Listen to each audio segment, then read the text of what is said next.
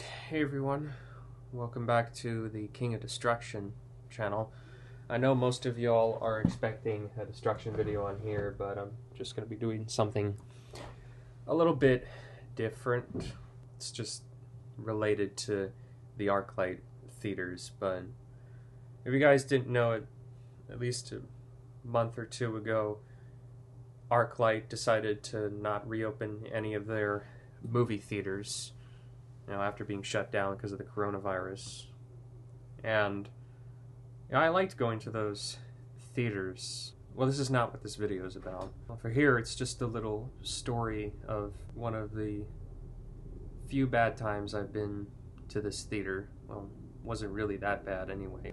And that was when I went to go see the recent horror movie that had come out at that time, Lights Out.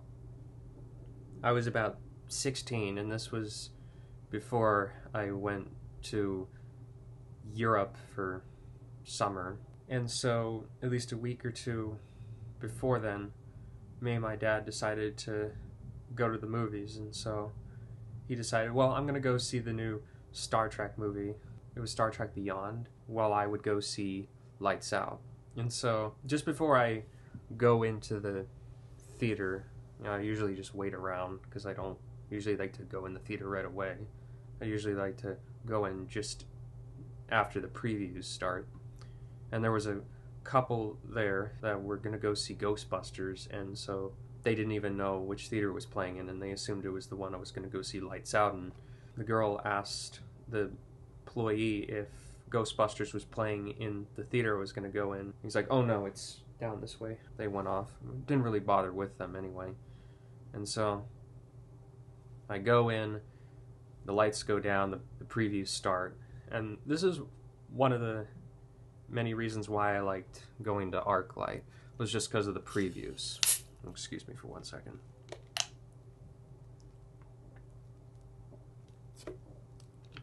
I liked how Arclight only had like 3 previews, and then it would go straight to the movie.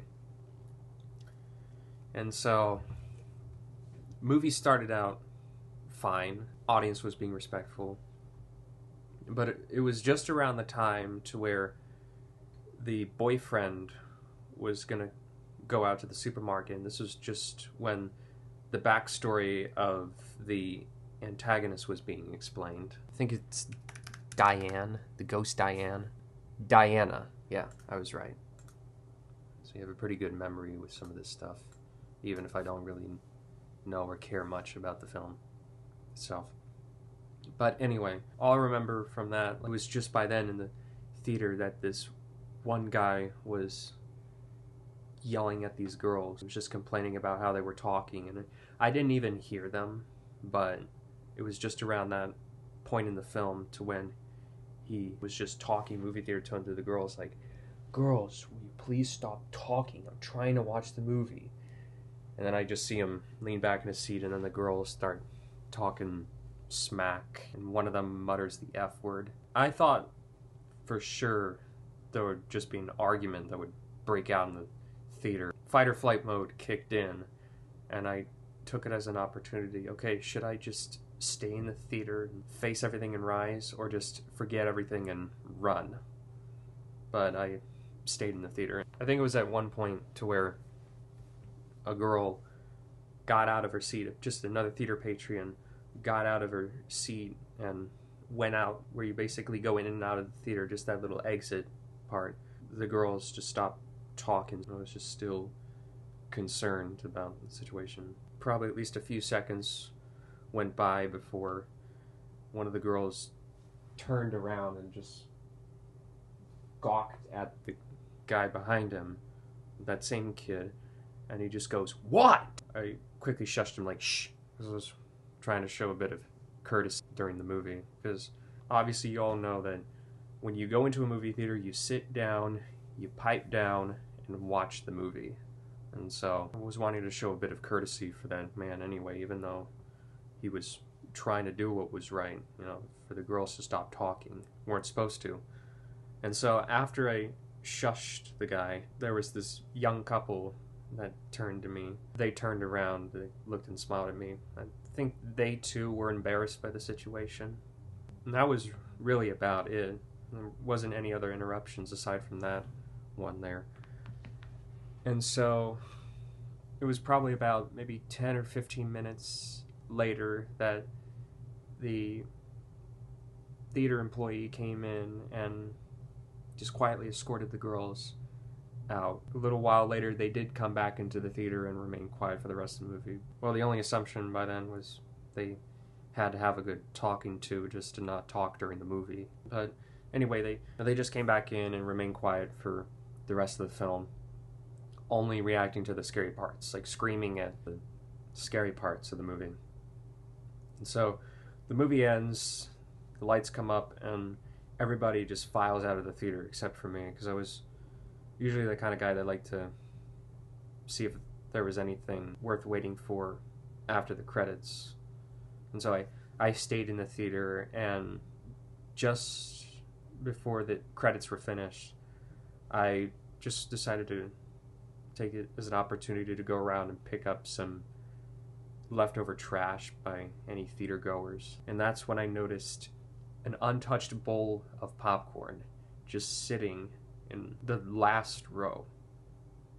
It was like untouched. Come to think of it, I don't know if it was by the fact that one of the patrons in the theater was too scared of the movie to even touch his bowl of popcorn, or it could have been a ghost for all I care. And so the credits finish, and I leave the theater with the leftover trash and throw it away, and pass by the concession stand. I'm just like, hey, looks like you guys will save yourself a couple bucks. There's an untouched bowl of popcorn in the Lights Out theater. It was then afterwards I waited around outside because my dad's movie was still going, and I waited around outside for about an hour and pretty much had forgotten about the Lights Out experience. Even though it was fresh in my mind, I just kind of brushed it off. And after about an hour of waiting, my dad's movie finishes. He came out, and then we went back to the house, and that was that. Well, however, another strange occurrence is that for whatever reason, there was a baby in a stroller that came out of the theater. I'm pretty sure that family was also watching the same movie. I'm just like seriously? Like, that's just really weird, like when parents bring babies into a theater, you know? Why even bring a baby into a movie theater when you know it's gonna affect the child's maturation? You know, just its way of development. It's not only bad for the audiences, but bad for the kid itself, especially when they're young, because if they're too young to communicate, then they won't understand the difference between a movie and reality. Say nothing about that. I had a similar experience to where I saw Jurassic World.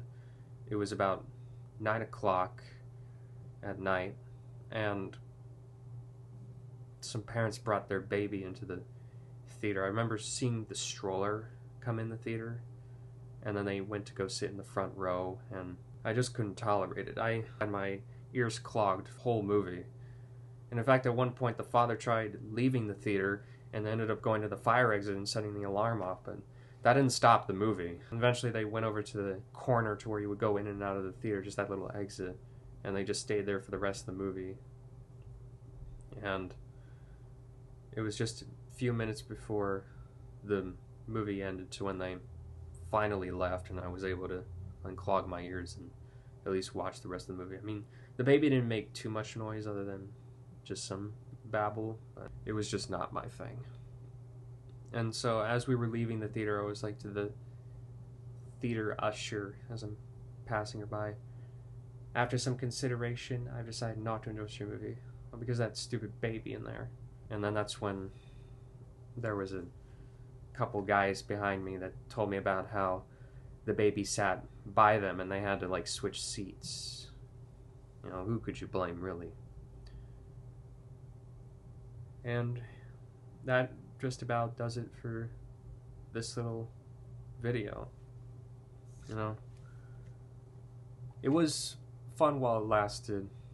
You know, just going to the theaters there. I don't know if they'll end up replacing it with another theater chain. But yeah, I'll miss it just for what it was, and I'm glad I was able to enjoy it while it lasted. I know my mom didn't really bother with it. Now, if there was a specific movie I wanted to see it at that theater just because of some of those advantages. But my mom just didn't really tolerate it. She's just like, the seats are uncomfortable.